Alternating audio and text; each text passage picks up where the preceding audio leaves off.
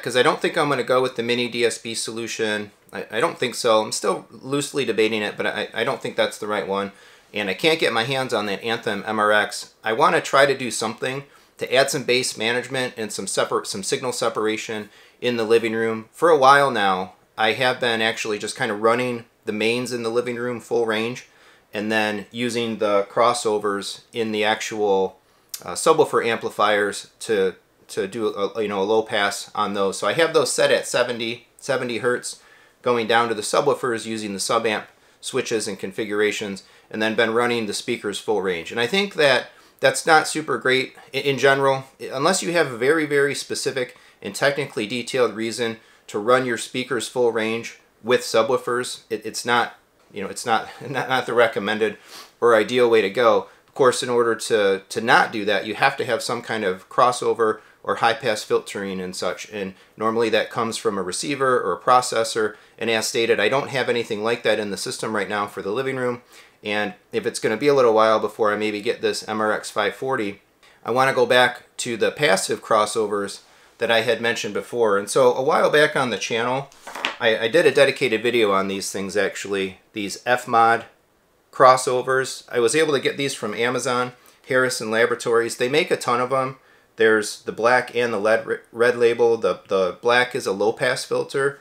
The red is a high-pass filter, and they come at different frequency settings essentially. They look just like that, right? It's basically a circuit in there, either a high-pass or a low-pass circuit, of course. These are high-pass filters tuned for 70 hertz. So I can use these to filter the signal going into the amplifiers for the main speakers in the living room, cut them off with a slope, but cut them off above 70, use the amplifier tuning to have 70 and below, go to the subs, 70 and above, with slopes on either side, going to the speakers. And again, so these are RCA, male on one end, female on the other. The signal goes this way, right, because the input signal is being filtered. So you kind of have to put it in your signal path the right way. So I figured, well, let's go ahead and just put these back in. I'm curious if it makes a difference, if it adds a little bit more to some clarity and maybe dialogue, intelligibility, which is one of the main things that I'm after up there. I find myself a lot watching things in the living room, even with the focals. This was true for the triads and it's true for the focals, like grabbing for the remote as depending on what's happening in what's going on, trying to turn things up or turn things down and such. So I'm really eager to get some equalization in that room because I think that's part of it. There's probably some peaks and probably some nulls that I'm being a victim of, and I'm grabbing the remote to try to just volume compensate for either one of those. But I'm curious how this tightens things back up in the living room, and I have them, so I'm going to go ahead and put these back in again until I can get that full processing. So the signal chain will go, it's still a zone 2 setup, so zone 2 left-right stereo RCA output of the AVM70 will go first into one of the subwoofer amplifiers as I have had it connected and how I explained in my other zone 2 videos. Will come out of the first sub-amp, daisy chain into the second, so that's a full range signal being passed through. Now the two subwoofers will have the full range signal that they can low pass to the subwoofers, and then I come out of that second subwoofer amplifier into the Parasound A52 Plus channels that are driving the mains, and that's where these folks will go. After the second subwoofer amplifier, but before the speaker amplifier, thus tuning the signal and basically completing the high-pass, low-pass crossover configuration. Now my problem is the output on the subwoofer amplifier is an RCA female. I need to go into an RCA female, and then on the other side of this I've got an RCA male, and the cable from there that I already have in the rack that I bought before is that world's best Mogami wire, Nutric connectors and all that, but it is an RCA male to XLR connection in order to plug in to the Parasounds. So obviously female to female, male to male doesn't work. So I hopped on Amazon real quick and I found a couple of these folks. VCE. And what these are is basically just gender adapters. See if I can get some focus in there. So I got a couple of male to males, female to females. They came in like 6-packs. I think they were like $5 or $6. So even if I don't use these for very long, again, I already had the F-mod crossovers. It was too late to return those. They were only like $25. Those are mine.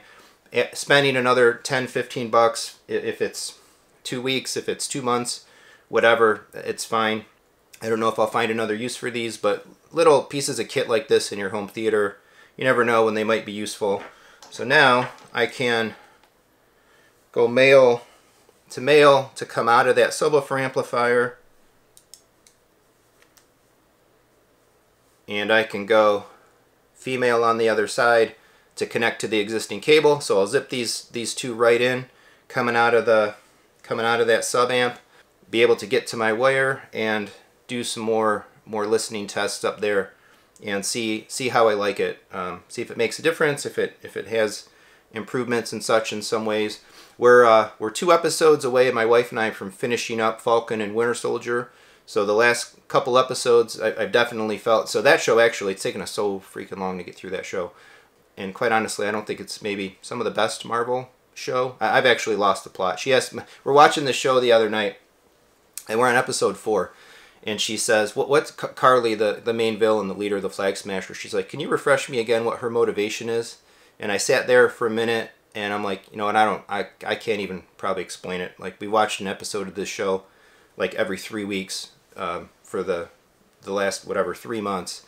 And so, like, I think she came back from the blip, and now she doesn't like the way things are happening with blipped and non-blipped people, like, whatever. I think in the end, all that matters is at the end of the show, Falcon or Winter Soldier, somebody's going to be Captain America, right? And Zemo's probably going to be free in order to make a Thunderbolts movie. That's probably all that really matters. So we got to finish those last 2 episodes.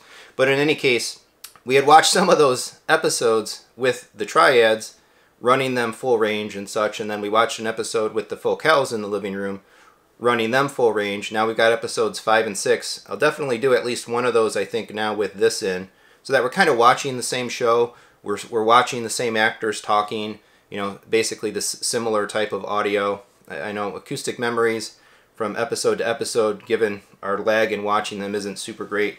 But in any case, this will be my solution, and we'll see how it goes, how it works for music and some of the other TV watching and game playing and such that happens in the living room. So if you need to do some crossover solutions in your system, and again, you don't want to spend hundreds of dollars or several $100s for a mini DSP or buying other stuff, for effectively about $40 total, there you go, high pass filter and easily available gender adapters, connector adapters for your connections. So again, VCE Link, made by VCE Link. Amazon, hey, use my affiliate link, and I think this will do the trick. I'm kind of overdue to do it as well. I think I'm finally going to spend some time and set up a bit like of an Amazon storefront. I buy a lot of bits and pieces and things that I use and I like, or that I would recommend and so on. So I might as well set up like a Techthusiasm storefront, and folks can visit there and be able to easily access some of the stuff I talk about. And hey, maybe I'll make another couple cents in the process if folks are using that. So yep, get this set up, and then obviously in a future vlog I'll give my thoughts on whether I noticed any difference, it made any improvements or whatnot, and we'll see all about that. So here's what these look like kind of plugged in. There's my RCA cables with the 2 male-female adapters for the cabling and the F-mods in between. So these will go right in to the subwoofer amplifier. And there we are in the configuration. So the only thing I'm not crazy about is that kind of makes like a little bit of a tension on the ports coming off of the amp there. But I think it's okay. I've got the cable tied up just below this point, so it's not really hanging down and pulling on it. Actually, the cable is being held, and there's not too much tension, but that's the F-mod crossover connected in, and then of course this wire is going down, down, all the way down into those A52 pluses.